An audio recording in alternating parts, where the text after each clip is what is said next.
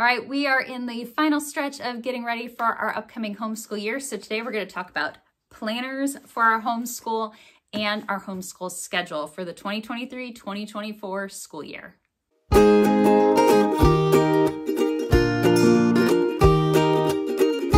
Hey guys, welcome back to my Practically Imperfect Life. Well, if you've been watching videos this summer, you've seen that I've done a lot of prep work for our upcoming homeschool year. I have our lesson plans done, I've made the workbooks, I've got worksheets copied, materials in drawers, kind of all of those big time-consuming tasks. But one of the big things that I needed to wrap up for the summer was figuring out what our schedule was going to be for the upcoming year. Now, it's homeschooling, so, flexibility is kind of one of the big perks of this, but I wanted to have a rough idea of when were we going to take breaks, when were our quarters scheduled to end, are we going to hit that goal of being done by a certain point in May, and then also looking at how it is we wanted to kind of arrange our days, how were things going to need to change for this year, and then getting planners put together. So today I thought I would take you through kind of my thoughts on how I did scheduling and what we're going to be doing for this year, and then show you our planner arrangements because I did some simplification with the planners this year, but I think it's going to work out really well for what we've got going on. So for our schedule, you're going to see me reference down into my planner here, and I'll show you this more closely when I talk about the planners in the second part of this video. But we are aiming to start the middle of August with our homeschool. Now, we live in a state where we're required to do 180 days of school, and we don't have to report that to the state or anything like that, but we do have to kind of keep track of our attendance. So if we're asked, we can show 180 days. So roughly 36 weeks of school is what we do. And I just keep track of it by the day, since sometimes we will have, 3-day weeks or 4-day weeks, depending on what we have going on. But we are aiming to start the middle of August, and we do a 5-day school week. So we homeschool Monday through Friday on the regular. And as far as other breaks, we don't take off like Labor Day and President's Day and things like that. We just tend to work on those different days. But we will have, after about 6 weeks of school, we will be taking 4 days off that last week in September because we are going to be doing our Texas road trip. So if you watched my August goals video, you heard me talk about this. I've been working in conjunction with my mom. We are planning to do a road trip down to Texas. We are going to drive and we're going to visit my brother and my sister-in-law and hit a couple of different cities kind of along the way. Most of them will be in Texas, so my daughter can do some college tours. And at the same time, we're also going to enjoy the things that there are to see there. And then our next kind of big break after that won't be till Thanksgiving. We don't take the whole week of Thanksgiving off. We typically just take the Wednesday, Thursday, Friday, because I almost always host. So Wednesday's kind of a big prep day. We got to clean the whole house and get a bunch of the food made and stuff. And then we have a couple of dates we already know about for our basketball team. So my kids play in a homeschool basketball league. And most of the time our games are in the evenings, but there are a couple times during the year where we have these tournaments, and the tournaments will either be like a Thursday, Friday, Saturday, or a Friday, Saturday. And a lot of times they are out of town or they have games that happen during the day. And so because of that, we just don't homeschool on those days. So we already know that the first weekend of December, we will have a 2-day tournament that'll be out of town, which means we will take Friday off because we will be down in Indy for that day. We'll play again on Saturday. And then Christmas, we are going to take 2 full weeks off this year. We have gone back and forth. Like we have done it where we took 3 weeks off. In fact, my very first year homeschooling, I thought, yes, we're going to take 3 weeks off. And my kids were like, we're bored. Like they were like, there's just not enough to do. So then we cut it down and we did 1 week off. And that just didn't seem like enough. And so we've kind of done 2 weeks off the last couple of years. So we're going to take off like half of the week before Christmas, the whole week of Christmas, and then half of the week after Christmas. And that kind of gets us through the first half of the school year. Other things that we decided to do is we did block off 3 days for a regional basketball tournament that always happens in February. We go down to Indy again, and we aren't going to school on those days. And if we have, like another tournament day come in, we've got that worked in. And then I am going to plan a spring break. And we don't usually do that. We don't usually say, okay, we're just going to take a week off. But we've been talking about wanting to do kind of a family vacation, going out, visiting some national parks, doing some hiking and things like that. And I thought, well, let's go ahead and let's put the spring break on the calendar. If we need to flex which week it is, that's fine. We can do that, but at least it's on the calendar. We have a rough idea when we're planning to do it, and that will help as far as, you know, planning other things as well. So we are going to take a week-long spring break in April. We just don't know the exact week, but at least it's worked into there. And then we should end our school year about the third week of May. Yeah, third week of May-ish. And if we need to, you know, we can push it back out, and we might get some things done earlier. And something to keep in mind too is that my kids will start to kind of wrap up curriculum. For example, math will get wrapped up most likely before the end of April. Things like vocabulary will wrap up early, writing assignments will wrap up early. So they really don't have like full days of school for most of the month of May. In fact, for most of May this past year, they really only had about, I don't know, 2.5, 3 hours of high school level work to do. And that was including our group studies. And our group studies always take at least an hour to do. So, you know, in reality, they'll have more like half days of school for the month of May, which works out perfect because they're both competitive golfers. The weather gets nice in May, they can go out and they can do their golfing. So when I start to think about scheduling, and when you might sit down and start to think about scheduling for your homeschool, I like to look at a full year calendar, and I will start marking in things that I know right away. I start blocking off dates I know we need to be off. I put like little notes on here and like the weeks that I work, because I work 7 days on, 7 days off. Anything that I think might be pertinent to our schedule. And I will start off by just marking off dates we want to take off. So you're going to see like I've got like boxes and places marking, maybe, there we go, boxes marking when we are going to have time off. And then I put our start date in there, and I just started numbering the dates until I got to 180. Because again, we have to do 180 days of school. And then from there I can mark when quarter 1, quarter 2, quarter 3, quarter 4 are estimated to be done. Because again, it's homeschooling. Flex around, you know, we kind of will adjust things as we need to through the school year. So that was kind of a big part, was getting that whole schedule idea done. Now let's talk about planners. Now I know you're going to see a lot of homeschool channels talk about these like big brand new planners people get. You know, a lot of people do like the Erin Condren planners, or like the Well Planned Life, or they'll get a special planner that has everything in it. They'll do their family planning and their homeschool planning. Now, I don't do that. I actually am a bullet journaler. Like, bullet journaling is my favorite thing to do. This is the one that I got.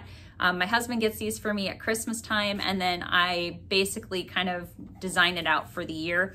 And I've shown this briefly, but this is where I keep kind of all of my personal stuff. So my day-to-day calendar is in here. I keep track of, like, I do like mood tracking, I do habit tracking, I have gratitude logs in there. I have reading logs in here where like I keep track of like book prompts and books that I've read.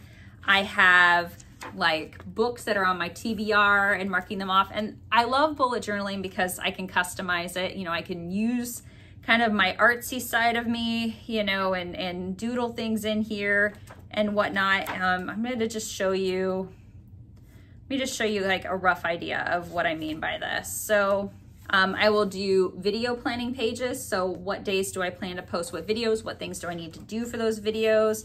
I will track my mood. So I design a different page for each month for moods. I have my habits that I do on here as well. And then I will have a gratitude log. And then what I will do is I will create like calendar pages on here. So my calendar pages are where I put appointments, days that I'm taking off, days that I'm working, when I have like a big cake order due. I mean, pretty much everything that you would put in like a normal planner, I put in here. What I don't put in here is my homeschool like daily lessons and things like that. I will mark days that we're taking off of homeschool in here, but this is the one that travels around with me everywhere. I mean, it's small, it fits in my little backpack purse. I mean, this is like my favorite little thing. If you love to be artsy, if you want to get creative with things, if you love to draw and doodle, and you know, you have a bunch of different things you want to track and you want something you can really customize, bullet journaling is a great way to do that. But for homeschooling, I do keep a separate planner.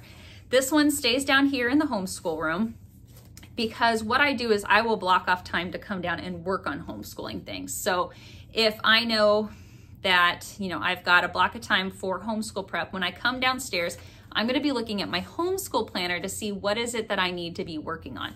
When I'm down here doing homeschooling with the kids, I'm looking at this to see what things are we working on today. So this is my things for me to do homeschool planner. My bullet journal is my everything else planner. So this year I did get a new template. I got this from Erica Arnott. She has a website called Confessions of a Homeschooler. Fabulous site, wonderful resources. Especially if you have like preschool, kindergarten, younger elementary kids, she has created a whole bunch of different curriculum activities, some really nice ones that you can download and print out. But she also has a ton of different planners. She's also got a whole section of her website that's dedicated to craft stuff because she designs quilts and embroidery patterns and all kinds of stuff. Anyways, I purchased a new one from her. If you remember last year, I had one that was not dated. I still have that PDF on my computer, and it was, you know, a horizontal one. I wanted an upright one this year, and I wanted one that was dated just to, you know, take one step off of me. So this is the one that I got, and it comes as a PDF with lots of different options of different pages. I just printed off the ones that I needed. So I did print off, you know, the full year page so I could figure out my scheduling. And then I print off for each month, there is an overview calendar and then a notes page as well. So I will, you know, take from that year-long one, I will put some things onto here as far as like start dates, days off. If there's something like major that is gonna be happening on a particular day, like, you know, hey, we're doing a big cooking project on that day, I'll make that kind of note on the monthly overview. And then there is a 2-page spread for each week. So you can open it up. And this would be great if you have students and you want to write in their assignments for them. You know, you can put in lots of different subjects on the side here. You can see there's plenty of spots for different subjects, and then, you know, the days of the week. So if you wanted to make a copy of this for your student to do kind of their own planner, you definitely could. Now, you're gonna notice that mine looks pretty blank for right now, and you're like, wait, I thought you said you did all your lesson planning. Well, I did. I type in lesson plans onto an Excel sheet to have them all there. I do that because it's much easier to edit things online. I can copy and paste, and when I'm, you know, repeating a subject for my son who's a year younger than my daughter, again, copy and paste and all of that stuff, and you'll see why that works when I talk about the kids' planners. For me, in my planner, I'm not writing down every single thing my kids are doing. That's all on the Excel page. All I'm writing in my planner are the things that I am teaching that day or that I need to prepare for that day. So for example, so in my planner, you're gonna see for my subjects, I have Bible, German, read out loud, art, CC, which stands for Campfire Curriculums. I have English, science, history, food science, and other. So those are the topics that I have.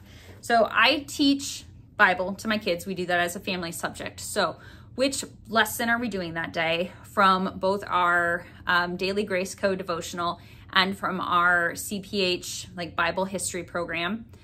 Which days are we doing Bible journaling so I can have that stuff out? For German, which lesson am I doing, or what is it that I need to get prepared? Do I have worksheets I need to print out? Do I need to make copies of tests or quizzes? Is there an activity that I want to have pulled? What is it I want to do for German that day? Read out loud, which novel are we on? Art, if we're doing like a project, or Campfire Curriculums, because we're going to be rotating through those. And then for English, what is it that I am either doing directly with each of my students, or what do I need to have pulled for them? Are they starting a new novel? With my son, we do what are called thinking zone pages, or they're kind of like literary questions, and those are assigned on different days of the week for him. So if I have one that day, I will make a note of it along with which page number it is on, so I can make sure that I've read ahead and then I know what we're going to be talking about. Or do they have a paper that is supposed to be turned in for me to edit and hand back, that kind of thing. So what is it that I'm responsible for doing in regards to that? Science, same deal. I'm not doing like the direct teaching of chemistry with my son this year like I did with my daughter and her friend last year, but you know, we're gonna do touch bases to make sure he is getting the material well. For both of their science classes, do I have a lab coming up that I need to pull the materials out for or make sure that we have them? Do they have a test coming up? Because when they have a test, typically I will plan to help quiz them and get them ready for that that test. History or social studies, my son's doing world history, my daughter's doing government econ. Which books do I have to have pulled up for that week? Reference books that I need to have tabbed because we like to have those ready. Do they have a cooking project? Do they have printables I need to do? Again, what is my responsibility to have done for that day? Food science, same deal, it's a guest hollow curriculum. A lot of that's gonna be making sure that I have recipe ingredients on the days we need them so I can make sure that those are put on the grocery list. And then other would just be anything else that, you know, needs to be done. So that is what I put in my planner. Again, it's just what I'm responsible for either having prepped for them or what I'm gonna be teaching on that day. So it's not everything for my 2 students. Now, each of my kids does have their own planner though, and we are reusing the same type of planners that we had last year. So I had purchased these for my kids off of Amazon. I love these because they're 3-ring binders, but they fully fold out and open up and the kids can lay them flat. They really had wanted something that took up much less space on their desk, and the fact that they can do this, they love that. I didn't change a lot of things in terms of what's included in our planner, but wanted to show you a couple of adjustments I did make. One thing I did for both of the kids is I printed off the full month pages, just like the ones you saw in my planner for each of them. So I have August through May in here for them. I've gone ahead and I've marked in things like the first day of school, and when we are taking breaks and when certain holidays are. So for example, in December has quite a bit on there already.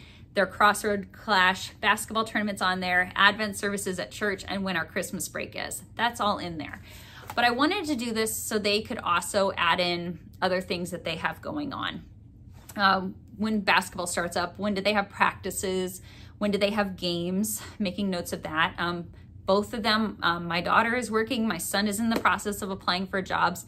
So what days do they work? What hours do they work? When do they have other things going on? And I thought I would include that in their school planner because a lot of times those are the things that are going to, you know, impact, you know, what hours they might be doing something. If they have a lesson they need to go to and it's at 2 o'clock, well, okay, you need to make sure you have everything done before you go, or you need to plan time in the evening to come back and get things done because I want them to take some ownership of those things. So I thought that might be helpful for them to have just a copy of the calendar in there.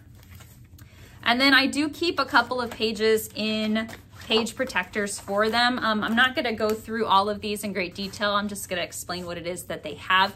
So both of them have a copy of our grading scale. Now, I have used a consistent grading scale for them ever since they started taking courses that count as high school credit. So when they were in 8th grade and they were taking classes that were gonna go on their transcript, I came up with a grading scale. That's the one we stuck with. We've made no changes to it. I did base this off one of our local school systems grading scales. I can't talk today.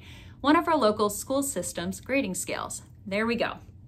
And so what it does is it explains what the letter grade is and what the percentage is for that course. And then how you would put that in towards determining like a GPA, like what would it be on a, you know, on a 4.0 scale and things like that. So I have that made up for them. They have a copy of it in there so they can reference that. I also have a page in there that explains to them how to calculate their own GPA. Of course, I do that for them for their transcripts, but if they wanted to know kind of how things impact it, they can see that. I have requirements for graduation. Now, we don't have requirements for graduating from homeschool in our state. But what I did is I provided them with the information from our state's education site, which explains what they would need to have if they were getting an academic honors diploma in our state. So what would our state require a student who is getting that type of diploma to have? Because that's really kind of where we based what type of courses we're doing and how many of each type of course we're doing. That was what we used as the framework for just planning out our homeschool years. So that's explained in there for them as well. And then I have a page that provides information on special tests and when they are taken. So the PSAT, the SAT, and the ACT. What are those tests? Why are they important? When are they typically taken? And then there's information on CLEP exams as well. So I just keep that in here for them. The other thing that they both have in here is their planning sheets by semester. So I'm not going to show you these up close, but just know that they're the planning sheets for each of my students. It explains like what courses they took in 8th grade for credit, which ones they've taken in each semester so far. So my daughter has all of her courses for 8th, 9th, and 10th grade on there. My son has his ones for 8th and 9th grade on there, how many credits they've earned from it. And then as we get into the future years, then we will keep filling those out so they can actually see what all has been included. Now, what I do for each of my kids then each day is I have a template. I have an Excel, well, not an Excel, it's a Word document that I've created, and it's where I put in their assignments for the week. So I literally just copy things from my Excel planner and I paste it over on the day they're doing, and then I print that out for the week. I did a video, gosh, I think it was last year, and I offered out, anyone who emails me at my email address down in the description box, I am happy to share the documents I've created. I have, I've seen lots of different versions of planners that you can edit, and I thought, why pay for it if I can make it? And if you have some basic knowledge of Microsoft Word, you can easily create these templates. So I made a template that I used all of last year that allowed me to put in the assignments for my kids each day. Now I do that again because it's easier to edit things on the computer than it is to white them out or cross them out and things like that. And I want to keep things looking as neat as possible.